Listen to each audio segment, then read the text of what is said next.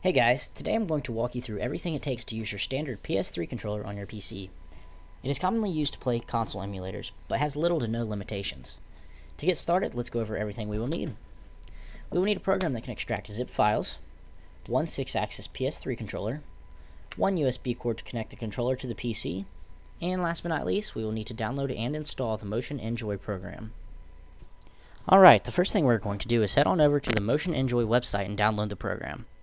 Click on the Downloads tab and we are going to download the latest version. For this video, we will be using 0.7.0. Go ahead and click the download link and we are going to save this to our desktop. Once it is saved, right-click on the file and select Extract here. Double-click on the program and install it. Once it is finished installing, it will ask if you would like to run the software. Make sure the box is ticked and select Finish. The DS3 tool window now should be opened.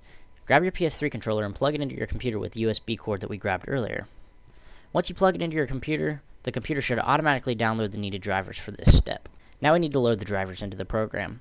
Start by clicking on the Driver Manager tab. Notice your PS3 hardware information at the bottom? Make sure the box is ticked and click Load Driver. You may get a warning message, just accept it and allow the driver to install. Oh, and don't freak out, the files are not harmful, they are just not recognized by Windows. Head on back to the Profiles tab on the DS3 tool window. You will notice that your DualShock 3 controller has now been connected. To do a quick test to make sure everything is functioning properly up to this point, select PlayStation 3 mode. Click Enable and then click the Vibration Testing button. If the controller starts to vibrate, then everything should be good so far. From this point, we are going to make sure the controller is properly calibrated. Click the Game Controller panel, and then we are going to select Properties. Each button and movement should show a corresponding reaction. If not, select Settings and click the Calibrate button. Follow the step-by-step instructions until the controller is properly calibrated. The controller is now set up to be used as a basic joypad. To enable this in most emulators, you will need to configure it in one of the option menus.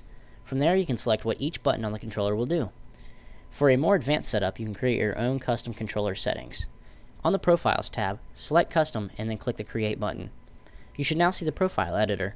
I won't go too much in detail on this video, but let's set up a basic mouse. For this, we are going to use left analog as our pointer. X will be used as our left click, and we can use circle as our right click. In the first column, you will see the name of each button on your controller. The device column will give you a list of the possible output methods, and in the object column, we will assign each button its role. Find the button labeled cross. For the device, select mouse. In the objects menu, select left button. Do the same for circle, but this time we are going to select right button. In order to move the mouse with the joystick, we need to find the buttons called left stick. Once again, the device will be mouse on all 4 left stick buttons. For left stick X positive, select axis right.